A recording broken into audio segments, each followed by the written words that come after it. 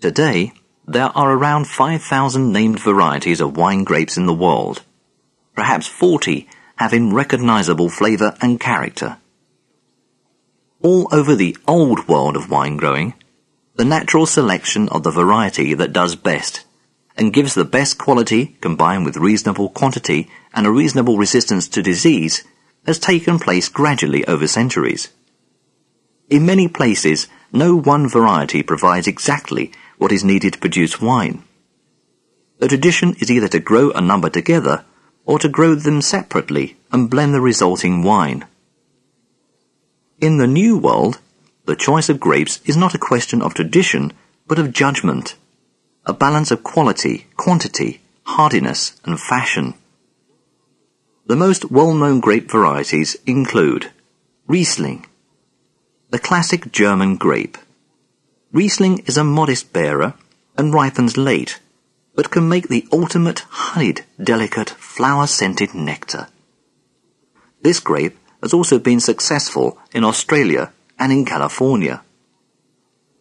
Cabernet Sauvignon, a small, tough-skinned grape that gives the distinction to the red wines of Bordeaux, although always blended with Merlot and sometimes Malbec. Cabernet Sauvignon is widely planted in Australia, where its best wine needs long aging. Also in South Africa and in California, where it has scored its greatest success outside of France. Chardonnay is the white grape of Burgundy and Champagne. It gives a firm, full, strong wine with scent and character on chalky soils, becoming almost luscious without being sweet. This grape is very successful in coastal California, parts of Australia, New Zealand, Bulgaria, and in recent times Italy and Spain. Muscat. This grape is easy to recognize by its taste and smell.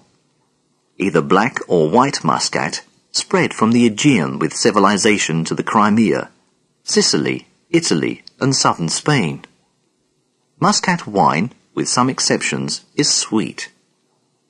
Pinot Noir, the single red grape of the Côte d'Or in Burgundy. In Champagne, it is pressed before fermentation to make white wine, which becomes the greater part of the best champagnes. At its best, the scent, flavor, body and texture of its wine are all profound pleasures. Sauvignon Blanc. This is the chief white Bordeaux grape, used with Semillon and a little muscadel to make dry Grave and sweet Sauterne.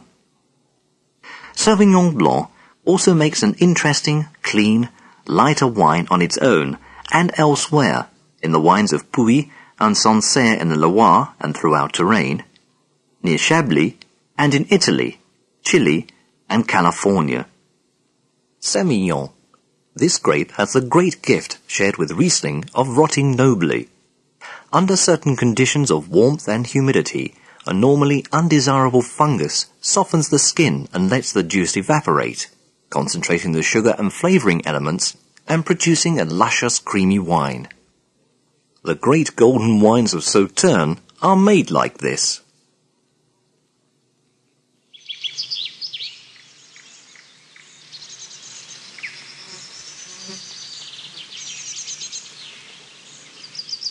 On a vineyard, there is a job indoors in the cellar and a job outdoors in the vines for every day of the winemaker's year.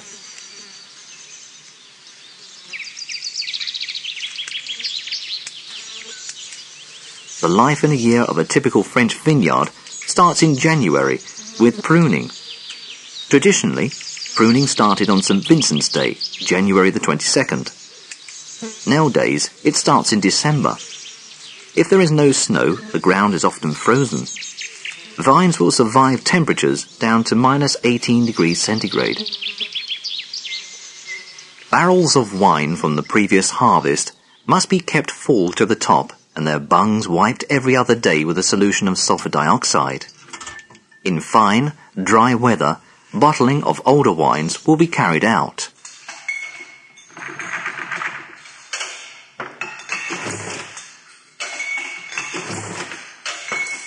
In February, as pruning is completed, cuttings are taken for grafting, The vineyard machinery is cleaned and prepared for the outdoor work of the new season.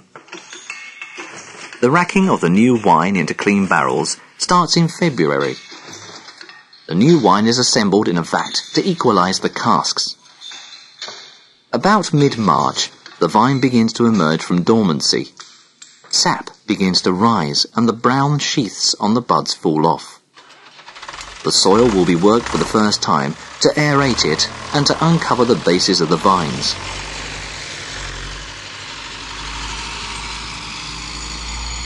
The first racking will be completed by the end of the month, and the wine is continually topped up in the casks. In April, ploughing is finished, and the smell of burning fills the air, as waste prunings and replaced rotten stakes are burnt. Year-old cuttings are planted from the nursery. As 5% of the wine evaporates through the wooden sides of the barrel every year, known as the angel's share, the casks are once again topped up to prevent any empty space occurring. Frost danger is at its height in May. On clear nights, stoves may be needed among the vines. The soil is worked for the second time to kill weeds, and the vines are sprayed against oidium and mildew.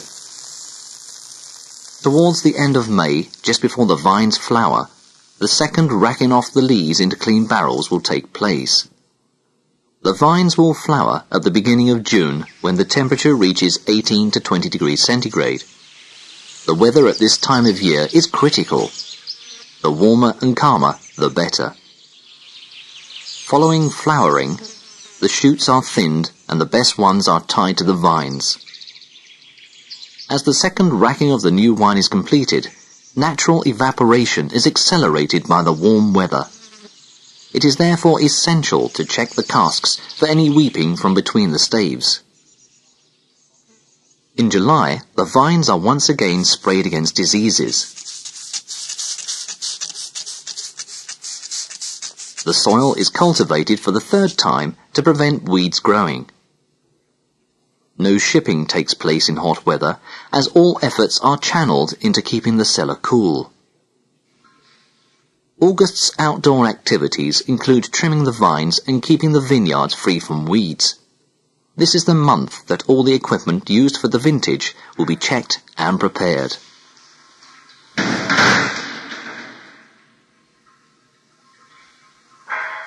The vats and casks will be inspected for use during the vintage. Vine growth and fermentation starts again about mid-month, so bottling must stop.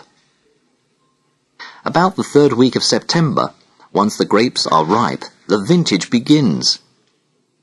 Just prior to the vintage, the fermenting vats are filled with water to swell the wood and make them perfectly tight. The vintage will continue for perhaps the first 2 weeks of October. On its completion, the vineyard is manured with the pressed grape skins. Land dedicated for new plantations will be deep ploughed. The new wine is fermenting as the year-old wine is racked for the final time and the barrels moved to a second-year cellar. In November, the vineyard is ploughed to move the soil over the bases of the vines to protect them from frost.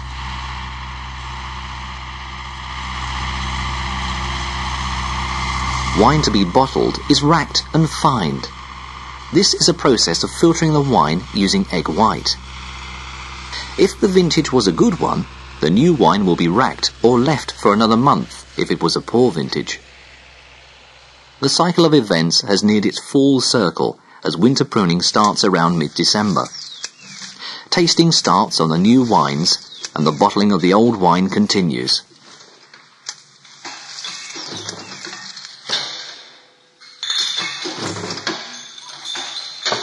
Throughout the year, the greatest challenge for the wine grower is the weather. In Northern Europe, the weather is always uncertain. At any time of year, it can have an effect for good or ill on the vine and its grapes. While the vine lies dormant in the winter, there is the possibility of frost, which can come too in the spring. If a frost comes after the vital budding time, it can destroy the crop before it ever even appears.